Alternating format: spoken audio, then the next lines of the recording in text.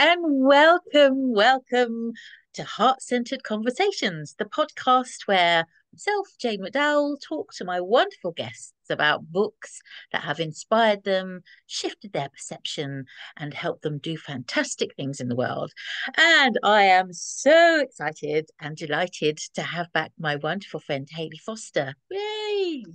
Hayley, tell us, which book have you brought to the conversation today? Well, I actually have two that I want to give a mention to. Greedy, greedy. I Okay, know, I because know. it's Well, you. look at me, the lady that didn't used to read books, and I know. now I've got two Fantastic. on the go. So which one are you Um, going to start off with then? I'm going to talk about this one, not that you'll see it around the right way, but it's called Untangled. It's guiding teenage girls through the seven transitions into adulthood by Lisa Mohr. Um, Hmm? I got this for two reasons. Is because I want to help my niece. Um, she's turning 13 at the end of the month, Oh, and wonderful. yeah, and she's had those well, she's had those teenage hormones for quite some time, actually. And there's been a noticeable change in the way she communicates, and I wanted to kind of understand it better. So that's one of the reasons I started reading that book. And also, I've got this real, I don't know, there's this entire eternal drive, passion to help younger women understand themselves better so that they can go out there in the world and be a force for good, hold the flag high for the for powerful women and start making change and being the change leaders Yeah, in our wonderful. world. So Yeah, that's why I'm kind of yeah. exploring that more now.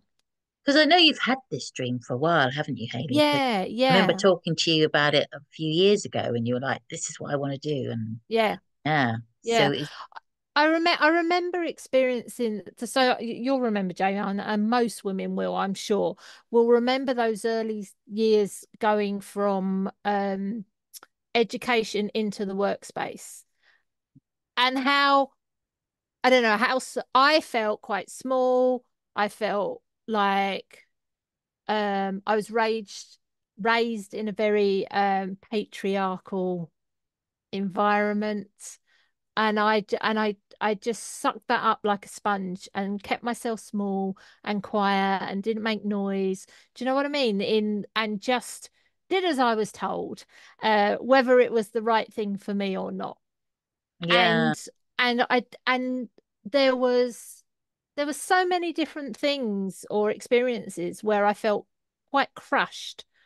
Um, and I would like to be able to help younger women have the tools to be able to be their true and authentic selves while they're exploring who that is, and not allow those first few years in the workspace to crush them, but help build them up and raise them into whatever fabulous women they're going to be like in their lives, right? Because none of us need to wait until we're hitting our 40s and 40s and 50s to discover how fabulous we are. yeah. It's a good point, and interesting what you said about how you came into the workplace and you had sort of quite a patriarchal kind of Yeah. upbringing. Because when I reflect on my growing up, I mean, Mm, obviously the society as a whole is quite patriarchal, still is, unfortunately. absolutely. Um, Yeah. but actually, my mum was is a really fierce woman in a lot of ways, and I was listening to something the other day. Oh yeah, I was reading The Authority Gap. Um, Hmm. I will put the name of the author in because it's just popped out of my head completely. I'll put it in the notes. And it's so interesting that in that book she talks about how we are often, when we grow up in our homes, that we grow up in this kind of patriarchal, Mm. whatever your dad says is what is the final Yeah. word. And that was Mm. so not the case in my house. My mum was always like the driving force, and she was always the Yeah. one who had the last say, even though Mm. sometimes she might sort of pander to, well, you know, you've done this and I'm cross with you, and you wait till your dad gets home and I'm not, I'm going to tell him. Yeah. And then Yeah. what Yeah. would always happen, he'd say, George, Jane did blah blah blah blah blah blah, and he'd say, "Oh, and how was your day, Jamie?" He just didn't step into Yeah. that Yeah. role with me and my sister. I think he did a lot more with my brothers, but yeah, so I had a Mm. very different upbringing, and also I went to an all-girls school, a convent, so Oh, double, wow. yeah. Yeah. Yeah. And so when I went out to the workplace, it felt like I'd been thrown into the lion's den, because it was just like Yeah.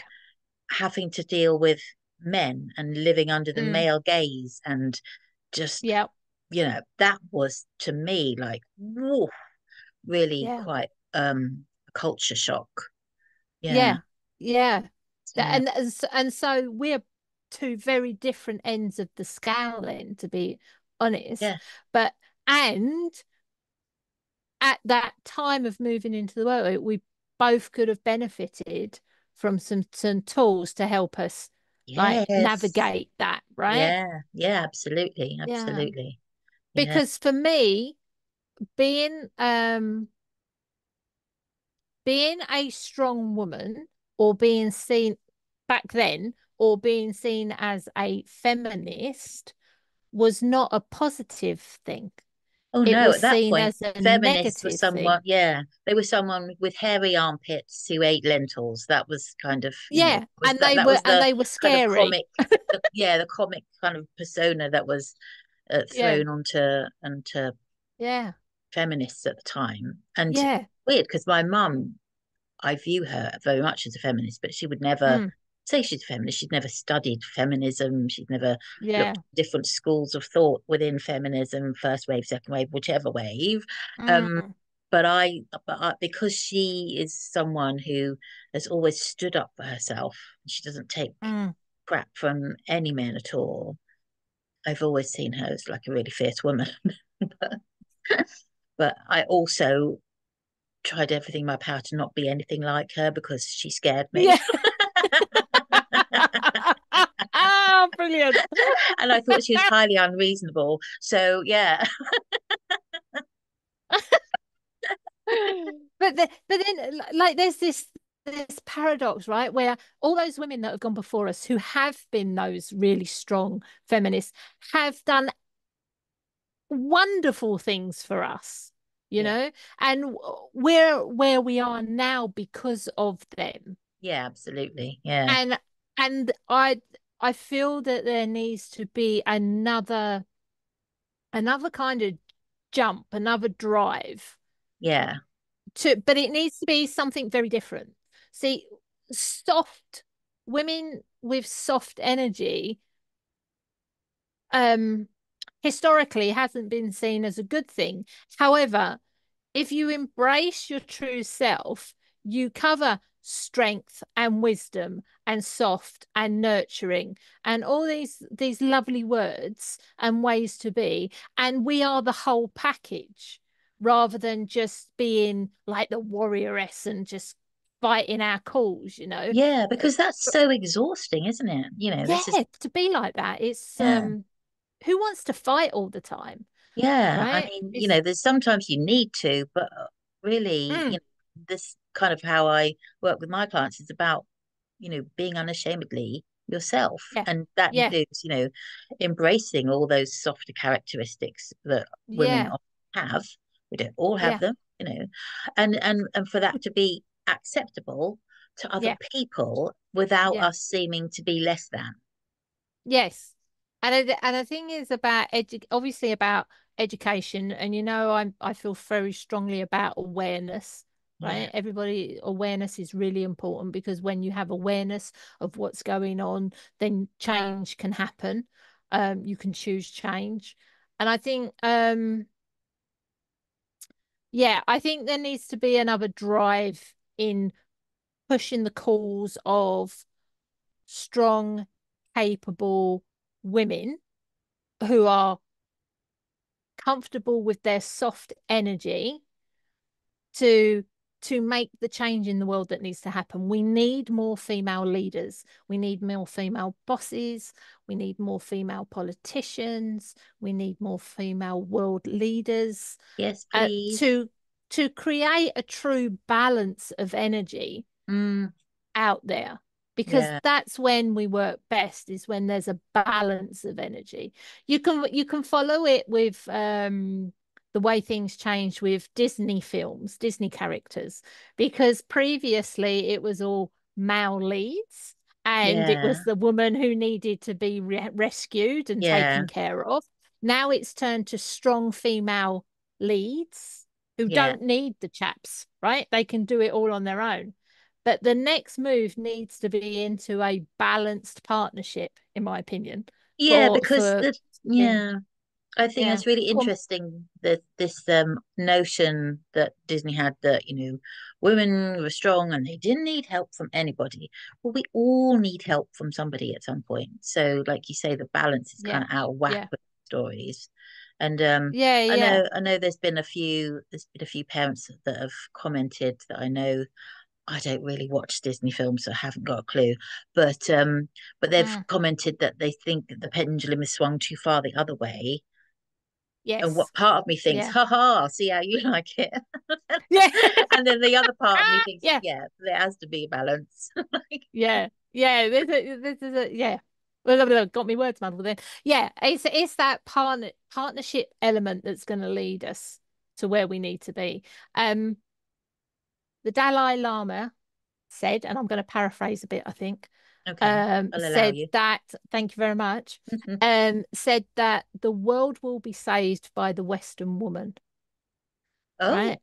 Yeah.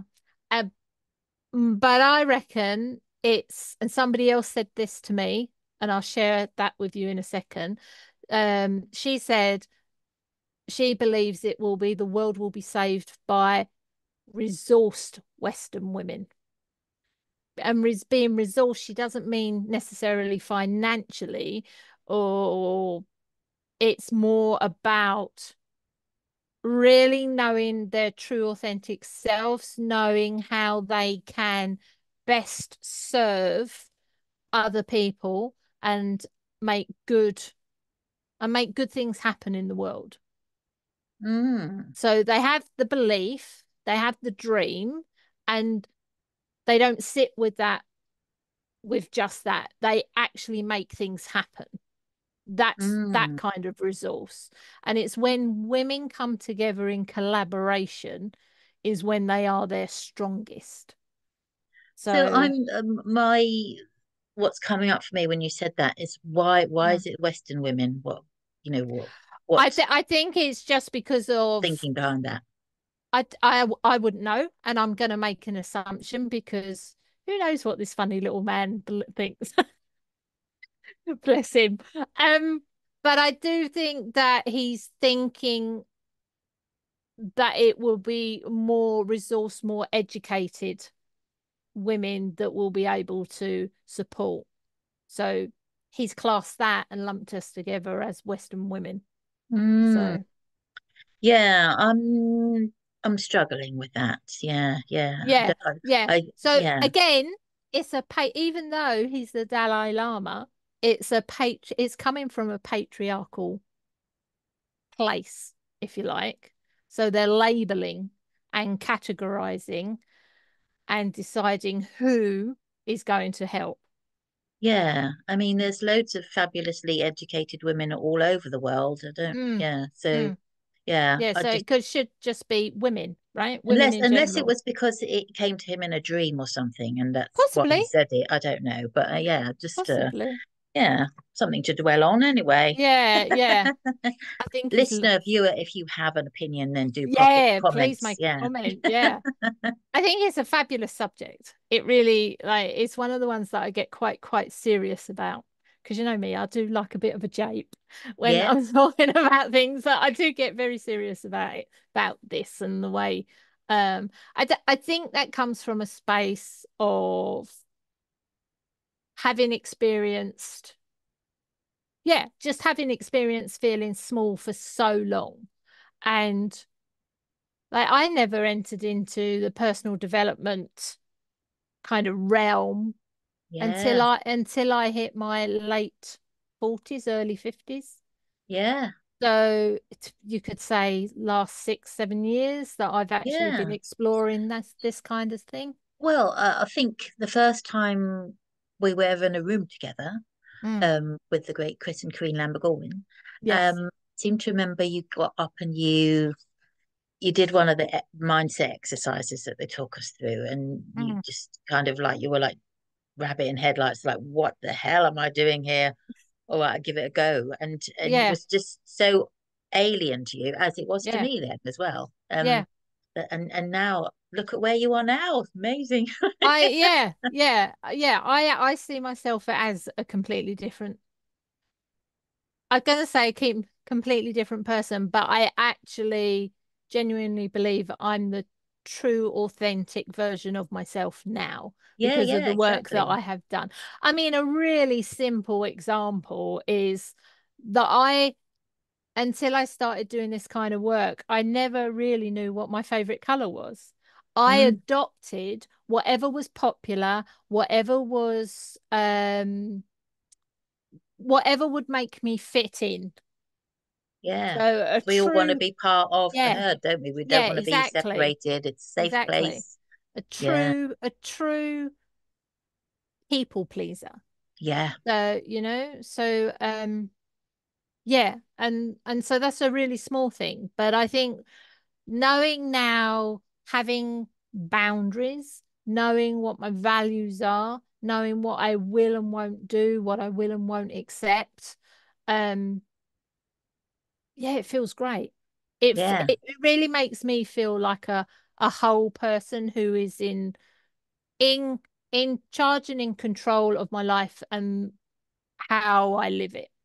yeah. That's it. Yeah. And and if I may say, you Mm. seem so much happier now, even Mm. when you're going through times that are challenging.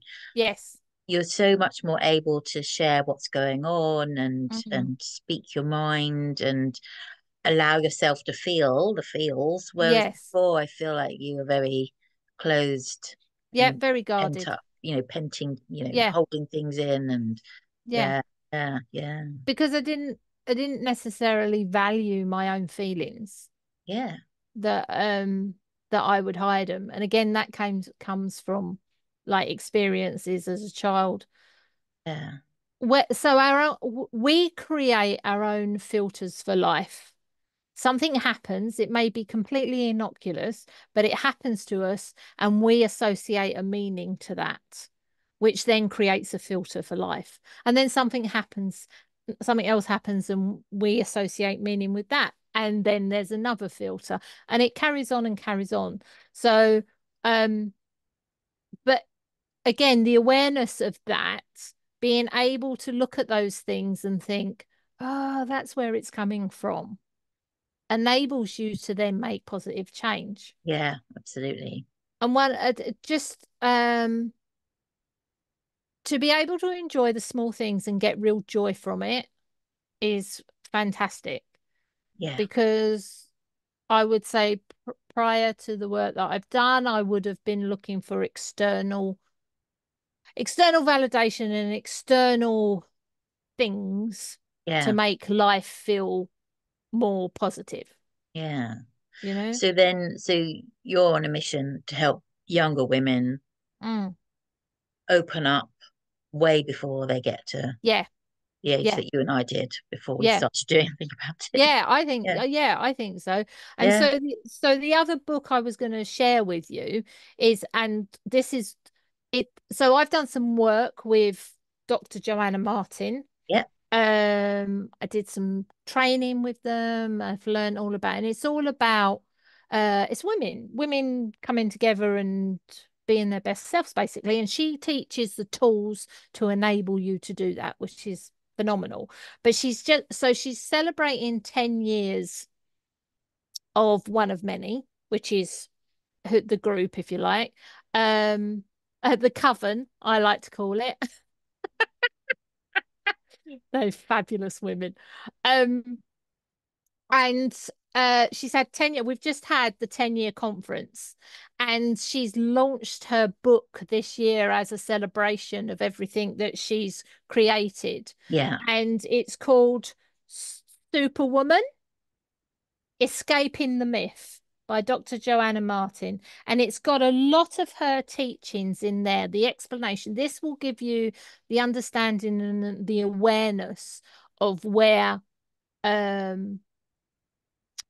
of how we created all those filters for life, Yeah. and Yeah. some suggestions for helping you identify better ways of doing things. And as I said to you before we got on here, this is mine now. I believe everybody should read The Inner Critic by Hedra. Oh, I can't think of their name. We've Oh, reviewed it anyway, before, we haven't we, reviewed on it the here? last Yeah. one. That was the first one we did. I think everybody should read that. And now I believe every woman should have a copy of this book. I think, Well, this one's more up to date than the other one you talked yeah, about. exactly, exactly. And more in keeping in freeing women up from their Yeah. belief, their patriarchal um their chains. Shackles. Right, Mm. yeah, yeah. So so Steve, my husband, he obviously has really noticed the change in me and the I bet. difference in Yeah. what I'm doing, and he absolutely loves it. He thinks this is so. When I sell him, I'm going off to do something with the coven. There's no question about it. He just loves the way I come back. I come Yeah. back with some new awareness and some new way of being, and yeah, it's a fantastic book. I think everybody Yeah. should read it. Yeah, Well, that's the thing, isn't it? If everyone can be who they really are, yeah. then everybody benefits, everyone around them. Absolutely, absolutely. And Yeah. it's the way we're going to create balance. And the thing is, if the ladies of our age group are doing this work now, we can pass it down and influence the younger generation, who will then pass it down and influence the younger generation, and so on and so forth. Um, I do think that so I am going to do some work with a friend of mine who's also trained here. We're looking to create something where we do an educational piece for male leaders in the corporate arena so that they can better understand their female teams and things like that. Yeah. So because both she and I come from a manufacturing background, well, pharmaceutical manufacturing actually. So, and we've experienced being led by uh challenging chaps, shall we say. Yeah. I think that all women in the workplace have more or less, unless you're very Yeah, lucky, yeah, stepped into a role where you've got loads of women leaders in the business. yeah. Or chaps who are actually very mindful and open Oh to yeah. So support the let's women. be very So fair. There are lots yeah, of men because who I've experienced are fabulous. I would say yeah, yeah. Out of all the years that I have worked, I've been working since was 16, I'm 56 now.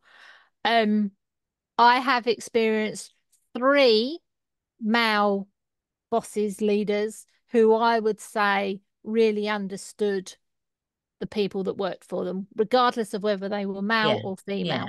Yeah. So, but that's considering like the amount of people that I've worked for, Yeah. because I worked for 16 years for the pharmaceutical company, but I went into different departments. Yeah. So there were always different leaders and stuff. So that's quite shoddy from a leader point of view, that Yeah. not more leaders, regardless of whether they're male or female, actually understand how to get the best out of their teams. Yeah. Um, Yeah. and I say, and there's women out there who embody the superwoman energy. They're trying to basically outman the men. And right, so Yes. historically, women who got on in the workplace were either ball busters or sex kittens, Mm. and that's how they did it. we need a different energy. Definitely. And I have worked for uh people, so some of whom, I was telling a friend of mine yesterday that um one of the people I worked for, who was a man, Mm. would say things to me like, "Oh, don't worry, Jane, that's a typical female reaction to have." And I got to the point where I was walking into work and imagining stabbing him with a letter opener. And I thought to myself, yeah, that this is not how I can live my life. So I just gave my notice when I got into work. I just, I just Yeah. have to leave. And then I've also worked for a woman who was probably the most unpleasant person I've ever had to work for. Mm. And no one has made me cry and feel as miserable as she did. It's Yeah, awful. yeah, awful. And that kind of feeds into the idea of witch wounds as well, Yeah. Yeah. about, how we still continue to suffer Mm. because of the patriarchal view of women, and it's often Yeah. perpetuated by other women, which is Yeah. really unfortunate. Yeah. Yeah. So it's not like a let's like be down on all Yeah. men and Yeah. they're all Yeah. awful, because it's not the No, case no, at no, all. no, I'm no. married to one. Yeah, it's Yeah. lovely. They're all right at some Yeah, point, yeah, right? yeah, yeah, It's just trying to make life more pleasant for everybody, yeah, right? It doesn't have to be as hard as it appears to be, yeah. because a lot of the issue is people are pushed into leadership roles who haven't had any experience in managing people and getting the best out of people. Mm, So, and again, that just comes from that, oh, just get in there and make it work, right? And yeah. that's kind of a male type energy, whereas, Got to push a energy. more, yeah, that push energy, um, which just burns people out. Yeah, The same as the leaders who are always pushing, who are always going for it. But not only are they burning themselves out, they're burning their teams out as well, because that energy seeps down into the yeah, whole of the team. yeah. So it's there's lots of work to do. There's been There fabulous work is. done till now, and then there's still lots of work to be done. So the woman you've mentioned, the book you just mentioned by Dr. Joanna Harris, Martin, um, Martin, sorry. that's okay. Joanna Harris is a different writer. Oh dear. Yeah. So would you recommend that men read that too?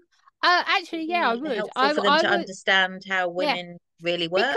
because it translates as well. If they can just read it and look upon it from, so there's two ways they can read it and look upon it from a male perspective for themselves, and also they could read it and use it to better understand the female feminine energy, Mm. because we're talking about energies, Yeah, feminine so energy, men will masculine have those energy. energies too. Exactly, Yeah, exactly. So there's a mix of both in all of us yeah, at yeah. different levels and different degrees. So chaps who have a higher feminine energy percentage will probably understand this better Mm. Yeah, than a real man's man, masculine energy. Right? Don't put pink near me, it's not my color, yeah, that kind of thing. yeah, yeah. Um, but yeah, I think it would be really worthwhile everybody reading it, to be honest. But Mm. but And what's essentially what's been your women. biggest take from that book so far? The biggest take is about looking after yourself. You can't do anything for anybody or the world if you're not looking after yourself in the first instance. Yeah. And that's really important. That's what helps prevent the burnout.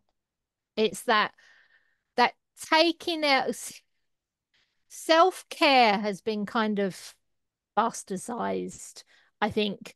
People lump self-care as anything that they just want to do for, for themselves. Um, But self-care is really about taking care of yourself energetically and replenishing your soul so there's enough energy to be able to take care of you and do everything you need, and then everybody around us. I share this one quite a lot, that most people operate, if you've got the glass of, your glass is half empty, half full, right? And you look at that, the glass of life. Majority of people are operating halfway from okay to depleted, okay to depleted, whereas we all should be operating from okay to fully replenished, because it's only when we are fully replenished and the glass is overflowing that the overflow is what you use to help other people. Oh, what a lovely thought. Yeah. Hmm. So that's the biggest takeaway of everything.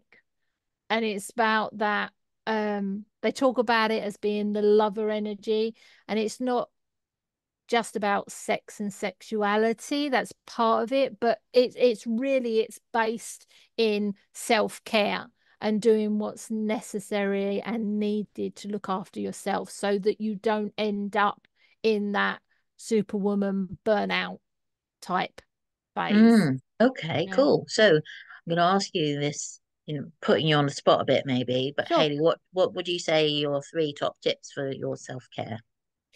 My self-care is having a at least 1 hour a week where I do something specifically for myself to find joy and replenishment. So that's, I've done small things by go and lay in the field and watch the clouds, um, going somewhere new and read, have a lunch on my own. I've then taken a whole day and I've gone and had my colours done, or what else? I went to the Van Gogh experience on my own and to experience. So those are the type, anything that you use. So I used to really love art. I still do, but I hadn't given it a lot of time over for a lot of years. So doing anything where I go and look at art or sculpture, or anything where I go and stand in nature and experience that, that's replenishing to me. So this last weekend, Steve and I we drove up to Yorkshire, we drove around Yorkshire, and then we drove home again in 3 days. We've done like 650 miles or ish over there. Like, yeah, it's been phenomenal. Um, I am filled up with joy right now because the scenery was absolutely stunning. So that's my one, is Yeah, the what I call the self date, yeah. right? It's known, it's in, there's a book, The Artist's Way, it's in there as well, and it's called The Artist Date. And it's Okay. about what happens is if you're replenishing yourself there in a creative way, it then actually expands your executive brain as well, your executive thinking. So it's, there's benefit all round from taking time for yourself. So that's it.